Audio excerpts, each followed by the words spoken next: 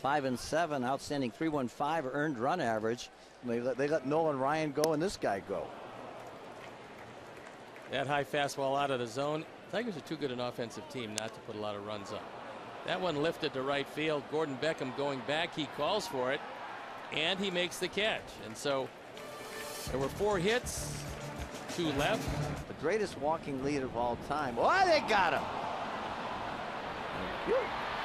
And he tags him out, and that's the best rundown you can have where you don't make a throw. Don't make a throw. Or give it and let the shortstop run him back to first. Oh my. Good slider inside, and Kinsler a strikeout victim for the second. Great play by Gillespie on his knees over to first base. Double play. What a play.